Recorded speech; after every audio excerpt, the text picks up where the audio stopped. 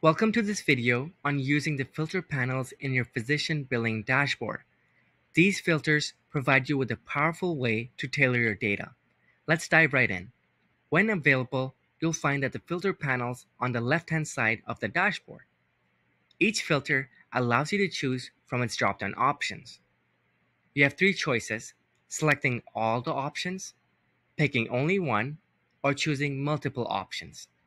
To select multiple options, hold down the Control button while making your choices. For example, holding down the Control button, I'm able to select service year 2022 and 2023. As you can see, all the tables and graphs are automatically adjusted in real time. To clear a filter, simply click the small erase button located at the top right of each filter. You can also drill down on each of your filters by clicking the little arrow next to each drop-down option for more detailed insights.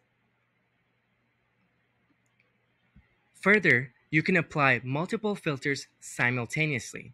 For example, you're able to select service year 2022, but then also include service code A613A.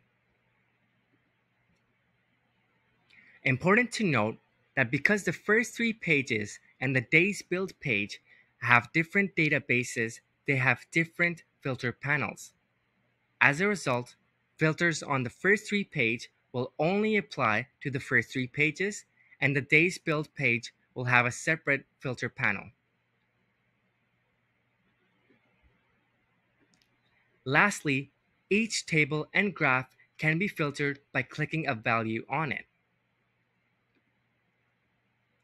If you want to erase your filter, simply click the same value again.